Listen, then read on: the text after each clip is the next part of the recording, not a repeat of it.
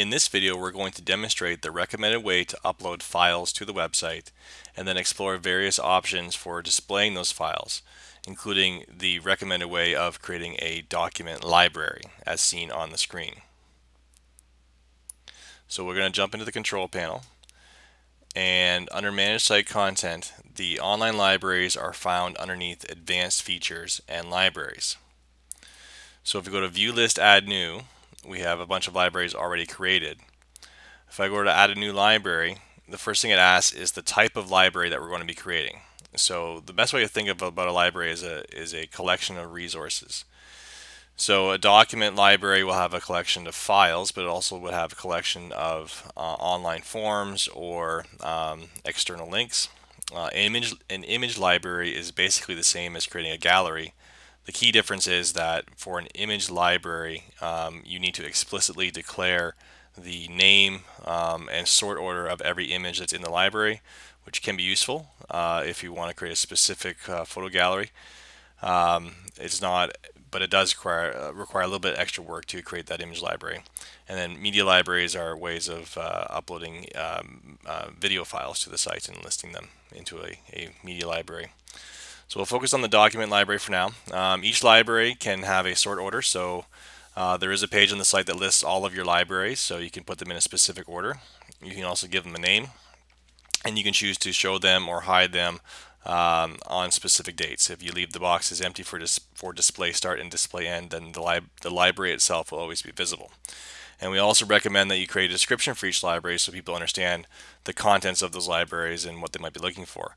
The name should be fairly self-descriptive as well, but the description will also help. So once the libraries are created, then on the left-hand side we'd have the libraries option, which would have another group called Manage Libraries with links to each of the individual libraries. So we'll have a look at our demo document library that we had set up or showcased at the video start. And it will then list all of the files that are in this particular library or online forms or links. So when we're looking at an individual library, we can again click on Library Settings, which allows us to change the name of the library or the display properties of it. Or we can click to add a document, an online form, or a link. So if we want to add a link, just click Add Link and give it a name and click on or copy and paste the address. So if you want to just say we're linking to Google and have it sort up maybe last in the list, so we'll make it have a sort order of 99. And as it says, we need to include the http://www.google.com. It can be easy just to copy and paste. Most links will have that HTTP part built into them as well. And we hit insert, then we have just a link to Google in our library.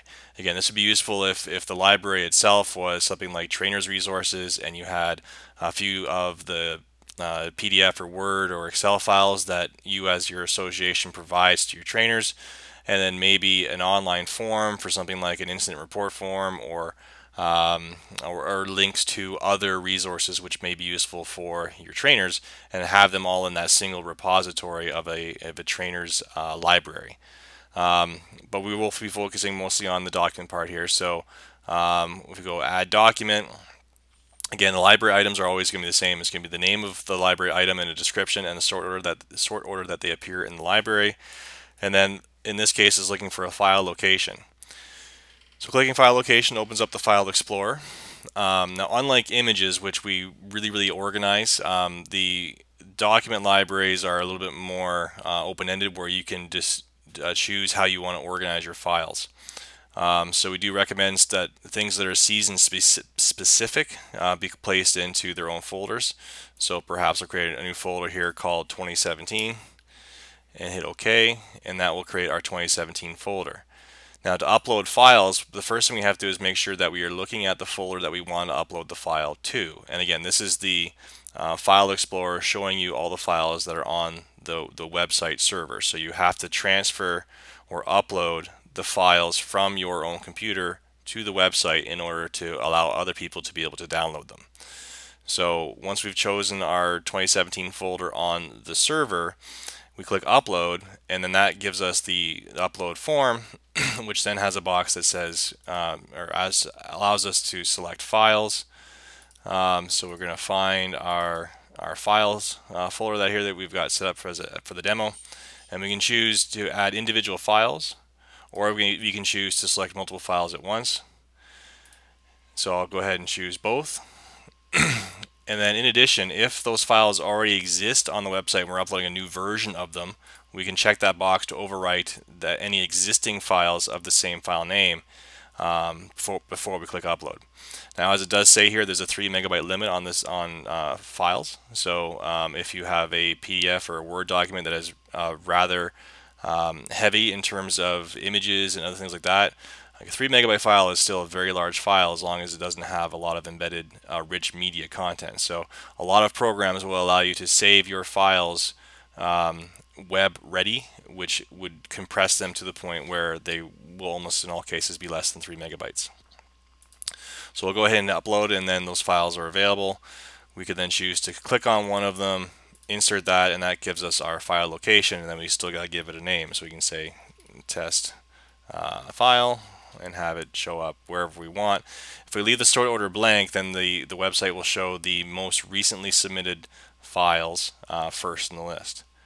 Now, the other thing I'm going to show on the upload, just to make it easier as well, if you were to upload a zip file containing multiple documents, so this particular zip file has 3 documents in it, you can actually upload the zip file itself, and when it uploads that to the website, it will unzip it and provide all 3 of the original individual files.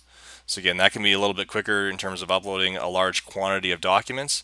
As long as the zip file itself does not exceed the 3 MB limit, you should be able to upload a whole bunch of files all at once just by using that little zip feature. So that's how you upload the files, create your online libraries, and have all those files in the list. Now, there are ways that you can make it easier for people to find these files. By default, however, the most 3 recently updated online libraries will show on the right-hand column of the home page. So because we just uploaded a new item to the demo document library, that does show as the first one in the list, which again gives people access to the files that are in that folder. And it does say when it was last updated as well, so people can understand when those changes were made. For each file that is a download, it does give the option, or it does tell people how big the file is. And again, it's very important, or readily recommended anyway, that you provide a description of what each file is so people know what to download and are not confused if there's multiple files that they are looking to get a hold of. Now, in addition, you can create links to those files. So if I go back in the control panel, once we've got our library created, which again is the recommended way to start with your files, if we want to add a page in the main menu which links to a specific file, we can click Cite Pages, and if we wanted to say that perhaps this page here called Online Library, right now it's linking to our online libraries page, which is the one that's automatically generated on the home page where it says view all libraries. So you can have something in your main menu that again just goes to the list of libraries page, but you can also say that I want to link to a specific online library. So again, once we have our libraries created, I can say, well, I want not only to go to the list of libraries, I want this page in the menu to go specifically to my demo document library. And if I update that and return back to the site, then my calendar and online library page now goes specifically to my demo document library. If I want to go to a specific item within the library, then I can edit that page, and instead of choosing online library as the page type, I can choose online library item, and then it would give me a list of all of the online libraries and the items within those libraries, where I can then choose which individual file I would like to link to.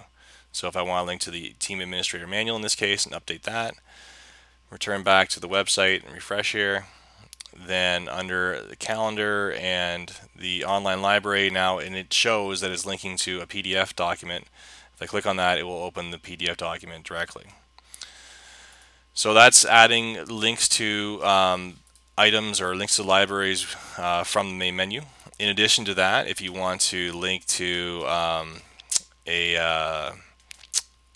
a library item within a news article, then the link manager, regardless of whether it's in a news article or an event or a web page content, the hyperlink manager should always allow you the ability to link to libraries. So once you've chosen your link source, it gives you a bunch of different options down the right hand side here, but one of those will be online libraries. Again, that's going to show you a list of the items as well as the libraries themselves, and you can link to either one of them. So if in this case I want to link to the library and not the library item, I can just choose demo document library, insert that. The items will have the little pipe with a dash to indicate that they are underneath the library above. So this odd files and the test media library, they don't have anything in them. That's why there's nothing showing below them. So again, that's the recommended way that we say to upload files to the website and to link to them. You don't have to go through the process if you just want to do a single file. In the case of something like a news article, you also have the option within the rest of the article area to hit this document manager thing. And when you're doing that, again, it's the same idea of the as the online library item where you're uploading a file to the site, except you don't have to create the online library item first. This allows you just to use the document manager directly and upload the files, and then link to them within the contents of the news article or web page or whatever you're doing. But again, for long-term maintenance, it's usually best to create the library first, and once you've got the library, then to link to it from other places. And that way, if the file does change, so if, for example, maybe it's the association constitution, you've put it into an online library, and then that constitution gets amended in a subsequent year, you can go back to the online library item and just update the document that the library item refers to, and that will then update everywhere else that you've pointed to that constitutional document. It will just update it automatically for you in one spot. So that's why we recommend doing it that way.